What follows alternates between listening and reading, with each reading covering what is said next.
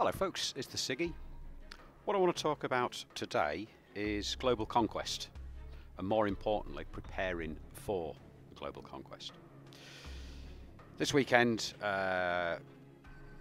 we've just had another success, but what does your faction officers mean when they say prepare? What I've created on my base here, this base is level 33, hopefully similar to some of you guys, is what's known as a booster ring. I've used these guard shacks. Each guard shack is upgraded by a gold star up to its maximum. It's production we're looking for. Now it's an absolute fact that we're going to use the units that you're going to fight with. Now approach global conquest as if you're approaching a casino. Whatever you take in, be prepared to lose. You may win rewards, but you are going to lose what goes into this eventually, because it's a lot of fighting. So there we go. Right, how do we do it? We create a booster ring first. In addition, certainly on the units that I can produce, my tank factories and airfields, these should always be building. A, B, C, always be building. If I drag one of these over into my boosted area, it means I can produce my best plane, the best attack, this flanker, in 14 minutes. If I remove that, oh sorry, if I click on that, beg your pardon. Oops, need to come out of that. Edit view. Speeds it up to 3.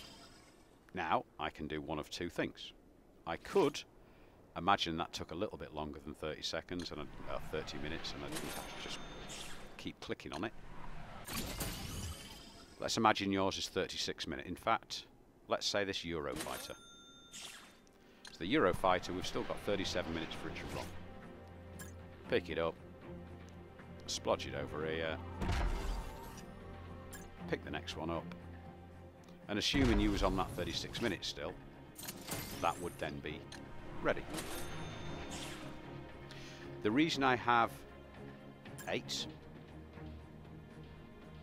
airfields is because I can fuse to level 4. So if it takes me 6 minutes to produce one unit, in 6 minutes I can, not 6 minutes and a little bit, I can produce 8. Those 8 I can fuse together, job done. The same with my tank factories. When it comes to power-ups, you know you're just going to need a lot. And again, the idea is to get this to the minimum amount of time possible. For me, this particular one, for most of them that I've unlocked, I can get them done in less than 30 minutes, so it will speed up for free. There are a couple, for example, that I use a fair bit of. I use napalm occasionally, not so much. But that takes me 49 minutes. And again, we just do the same malarkey. We just move that one over there. Swap that one. And then we can start again with whatever we want. Okay, that's prepping for global conquest, producing units.